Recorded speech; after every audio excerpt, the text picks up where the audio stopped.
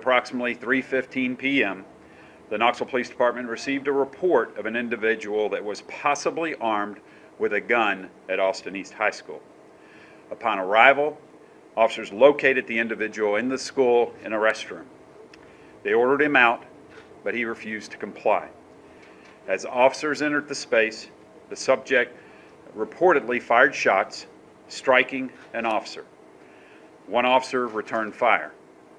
The suspect was pronounced dead at the scene and has since been identified as a student at Austin East. At this time, the investigation remains active and ongoing as TBI agents continue to gather any and all relevant evidence, interviews, and information. This was unfortunate. This is not Knoxville. This is not the community that we are.